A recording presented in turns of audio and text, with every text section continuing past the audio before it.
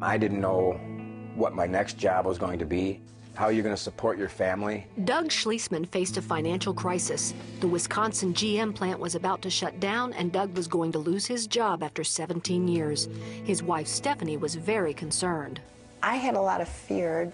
Was there going to be another job in the area? Would we have to move somewhere far away? They leaned on each other and their faith in God to get them through.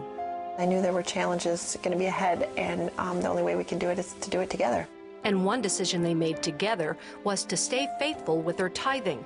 I want to please God. I want Him to be happy with me and my family, and we want to do what we're supposed to do because we want to please God. That is what Stephanie had learned on the 700 Club. Trust the Lord. Even though it felt like we couldn't afford to tithe, really we couldn't afford not to. When you need God, He's going to come through. Stephanie also continued to give offerings to CBN. There's lots of places you could sow your money, but I see the 700 Club being consistent with God's Word and consistent with reaching out in so many different areas.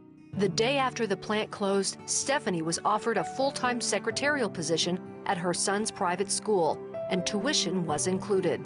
While Doug searched for a job, he received unemployment benefits, and somehow the Schlesmans had enough money to pay the bills. It stretched, it multiplied. We were able to survive. A few days after Doug's unemployment benefits ended, he landed a management job at the Chrysler plant, making twice what he made before. Thank you. God came through. I knew He would. I was overcome with joy. I finally saw what God was waiting for. It was His time, not mine.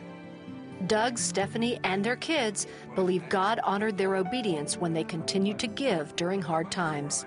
God's principles never fail, and that was probably the greatest, most valuable lesson I've ever learned.